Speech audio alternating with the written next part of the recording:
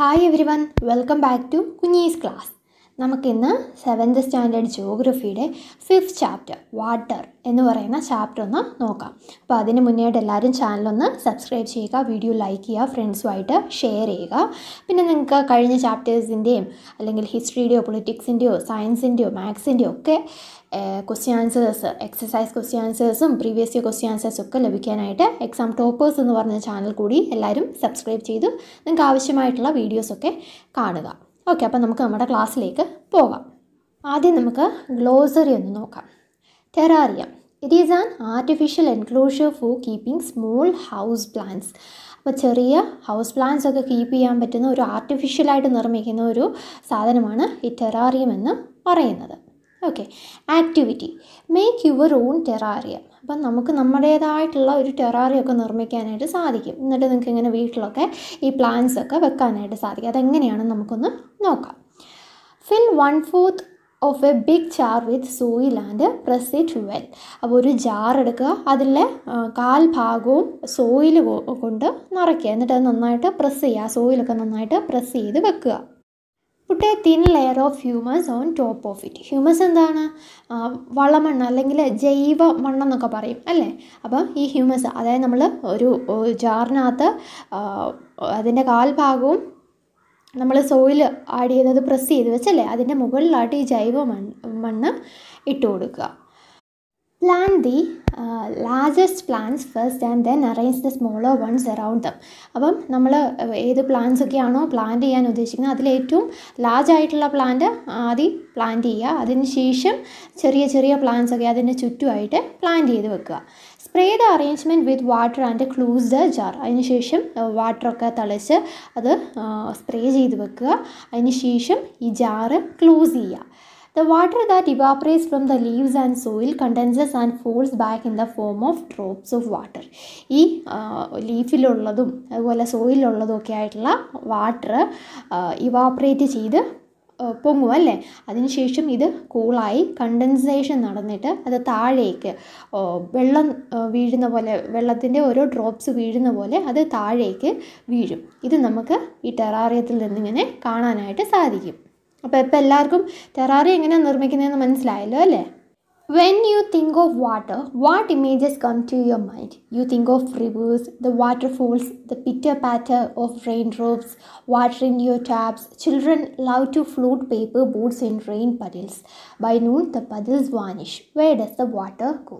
അപ്പം വാട്ടർ എന്നുള്ള ഈ ഒരു ടേം കേൾക്കുമ്പോൾ തന്നെ നമ്മുടെ മനസ്സിലേക്ക് ആദ്യം ഓടിയെത്തുന്നത് കുറച്ച് വാട്ടറിൻ്റെ വെള്ളമൊക്കെ ഉള്ള സ്ഥലങ്ങളിലെ ഇമേജസ് ആയിരിക്കും. അതായത് റിവേഴ്സും വാട്ടർഫോൾസും അതുപോലെ മഴയും പിന്നെന്താ ചിലപ്പോൾ നമ്മൾ കുടിക്കുന്ന വെള്ളവും നമ്മുടെ ടാപ്പിലെ വെള്ളവും ഒക്കെ നമ്മുടെ മനസ്സിലേക്ക് ഓടിയെത്തും ഈ വാട്ടർ എന്നുള്ള ടേം കേൾക്കുമ്പോൾ തന്നെ അല്ലേ.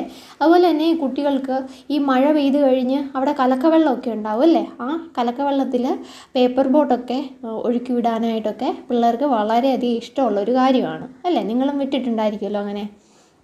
പിന്നീട് ഒരു നൂൺ ടൈം ഉച്ചയാകുമ്പോഴത്തേക്കിന് വെയിലൊക്കെ തെളിയുമ്പോഴത്തേക്കിന് ഈ വെള്ളം വാനിഷായി പോവും അല്ലേ. അത് നമുക്ക് പിന്നെ കാണാനേ പറ്റത്തില്ല.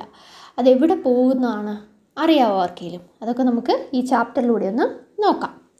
The sons heat causes evaporation of water in to vapour.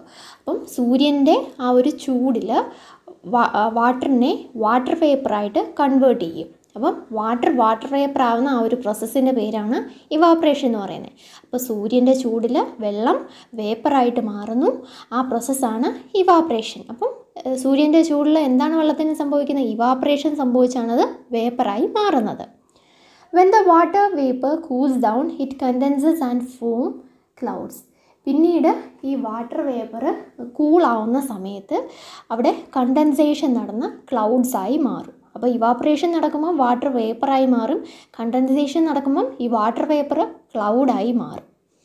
From there it may fall on the land or sea in the form of rain, snow or sleet. അതിനുശേഷം ഈ ക്ലൗഡ്സിൽ നിന്നൊക്കെ വെള്ളം, അതായത് റെയിനായിട്ടോ സ്നോ ആയിട്ടോ സ്ലീറ്റോ ഒക്കെ ആയിട്ട് ലാൻഡിലേക്കും സീയിലേക്കും ഒക്കെ തിരിച്ച് വന്ന് വീഴും അല്ലേ, പ്രസിപ്പിറ്റേഷൻ നടക്കുമ്പം. അപ്പം ഇതാണ് ഒരു വാട്ടർ സൈക്കിൾ എന്ന് പറയുന്നത്. അതായത് കണ്ടിന്യൂസ് ആയിട്ടുള്ളൊരു ചേഞ്ചാണ്. ഈ വെള്ളം വാട്ടർ വേപ്പർ ആവുന്നു, പിന്നെ വാട്ടർ വേപ്പറിൽ നിന്ന് ക്ലൗഡ്സ് ആവുന്നു, ക്ലൗഡ്സിൽ നിന്ന് തിരിച്ച് റെയിനോ സ്നോയോ സ്ലീറ്റോ ഒക്കെ ആയി മാറുന്നു. The process by which water continually changes its form and circulates between ocean's atmosphere and land is known as the water cycle. അപ്പോൾ എന്താണ് വാട്ടർ സൈക്കിൾ എന്ന് പറയുന്നത്? ഒരു പ്രോസസ്സാണ് അല്ലേ. വാട്ടർ കണ്ടിന്യൂസ് ആയിട്ട് ഇങ്ങനെ ഓരോ ഫോമിലേക്ക് ചേഞ്ച് ആയിക്കൊണ്ടേയിരിക്കുന്നു. പിന്നീട് അത് ഓഷ്യനിലും അറ്റ്മോസ്ഫിയറിലും ലാൻഡിലും ഒക്കെ ആയിട്ട് ഇങ്ങനെ സർക്കുലേറ്റ് ചെയ്യുന്നു അല്ലേ. ഇതിനെയാണ് വാട്ടർ സൈക്കിൾ എന്ന് പറയുന്നത്. അപ്പം വാട്ടർ ഒരു ഫോമിൽ നിന്ന് മറ്റൊരു ഫോമിലേക്ക് കണ്ടിന്യൂസ് ആയിട്ട് ചേഞ്ച് ആവുന്നതും അത് ഈ ഓഷ്യനും അറ്റ്മോസ്ഫിയറും ലാൻഡും ഒക്കെ ആയിട്ട് ഇങ്ങനെ സർക്കുലേറ്റ് ചെയ്യുന്നതുമായിട്ടുള്ള ആ ഒരു പ്രോസസ്സിനെയാണ് നമ്മൾ വാട്ടർ സൈക്കിൾ എന്ന് പറയുന്നത്. ഇവിടെ വാട്ടർ സൈക്കിളിൻ്റെ ഒരു ഫിഗർ തന്നിട്ടുണ്ട്, ഫിഗർ 5.1.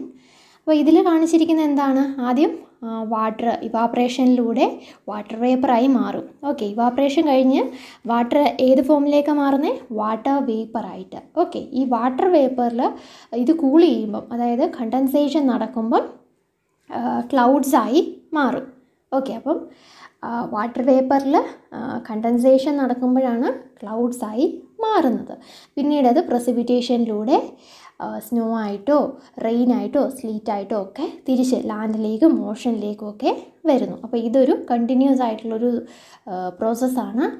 ഇതിനെയാണ് നമ്മൾ വാട്ടർ സൈക്കിൾ എന്ന് പറയുന്നത്. അല്ല, വാട്ടർ ഒരു ഫോമിൽ നിന്ന് മറ്റൊരു ഫോമിലേക്ക് കണ്ടിന്യൂസ് ആയിട്ട് മാറുന്നുമുണ്ട്. അതുപോലെ തന്നെ ഓഷ്യനും അറ്റ്മോസ്ഫിയറും ലാൻഡും ഒക്കെ ആയിട്ട് ഇത് സർക്കുലേറ്റ് ചെയ്യുന്നുമുണ്ട്. Our Earth is like a terrarium. The same water that existed centuries ago still exists today. അപ്പം നമ്മൾ എങ്ങനെയാണ് ഒരു ടെറാറിയം നിർമ്മിക്കുന്നതെന്നൊക്കെ കണ്ടായിരുന്നല്ലേ. അങ്ങനെ ഒരു ടെറാറിയത്തിനകത്ത് സോയിലുണ്ട്, ഹ്യൂമസ് ഉണ്ട്, അതിന് ശേഷം നമ്മൾ പ്ലാന്റ്സ് ഒക്കെ നട്ടുപിടിപ്പിച്ചല്ലേ.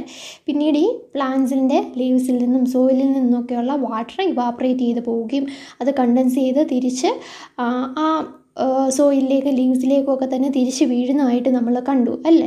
അപ്പോൾ ഇതുപോലെ തന്നെയാണ് എർത്ത് എന്ന് പറയുന്നത്. എർത്തും ഒരു ടെറാറിയത്തിനോട് വളരെയധികം സിമിലറാണ്. കാരണം ഇവിടുന്നും വാട്ടർ ഇങ്ങനെ മുകളിലേക്ക് ഇവാപ്രേറ്റ് ചെയ്ത് പോകുന്നുണ്ട്, അതിനുശേഷം കണ്ടൻസേഷൻ നടക്കുന്നു, പ്രസിപ്പിറ്റേഷൻ നടക്കുന്നു. ഈ പോയ വാട്ടർ അതുപോലെ തന്നെ തിരിച്ച് ഭൂമിയിലേക്കും കടലിലേക്കും ഒക്കെ ആയിട്ട് വന്ന് വീഴുന്നുമുണ്ട് അല്ലേ.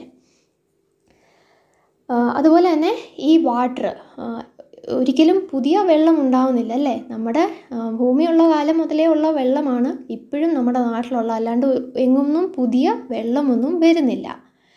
The water used to irrigate a field in Haryana may have flowed down the Amazon river 100 years ago.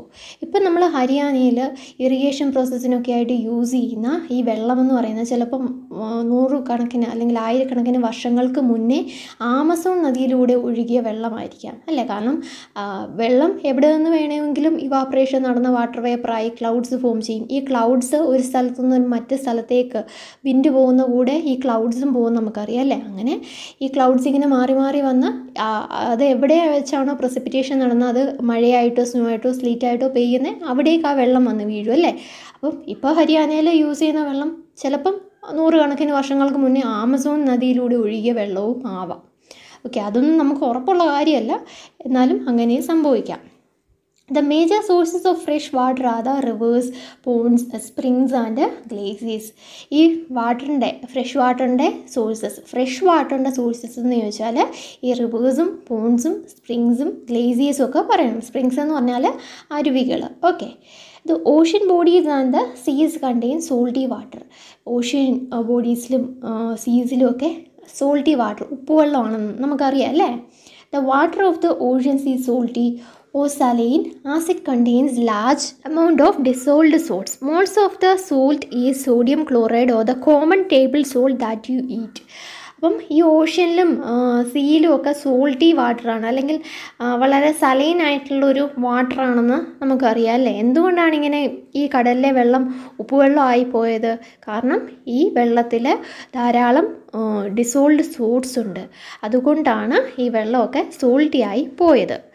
അതിൽ മിക്ക സോൾട്ട് എന്ന് പറയുന്നതും സോഡിയം ക്ലോറൈഡ് അല്ലെങ്കിൽ കോമൺ ടേബിൾ സോൾട്ട്, നമ്മൾ സാധാരണ ഫുഡിലൊക്കെ യൂസ് ചെയ്യുന്ന ഉപ്പില്ലേ, അതുതന്നെയാണ് ഈ കടൽ വെള്ളത്തിലുള്ളതും. ഓക്കെ, അപ്പം കടൽ വെള്ളം അല്ലെങ്കിൽ ഓഷ്യൻ ബോഡീസൊക്കെ സലൈൻ അല്ലെങ്കിൽ സോൾട്ടി വാട്ടറാണ് അതിലുള്ളതെന്ന് പറയാനായിട്ടുള്ള കാര്യം എന്തുകൊണ്ടാണ്?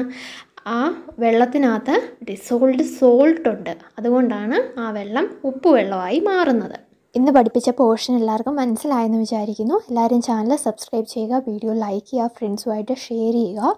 പിന്നെ question ആൻസേഴ്സിന്, exercise question ആൻസേഴ്സിനും previous year question ആൻസേഴ്സിനും ഒക്കെ ആയിട്ട് എക്സാം ടോപ്പേഴ്സ് എന്ന് പറഞ്ഞ ചാനൽ കൂടി എല്ലാവരും സബ്സ്ക്രൈബ് ചെയ്ത് നിങ്ങൾക്ക് ആവശ്യമായിട്ടുള്ള വീഡിയോസൊക്കെ കാണുക. ബാക്കി പോർഷൻസ് നമുക്ക് അടുത്ത ക്ലാസ്സിൽ കാണാം.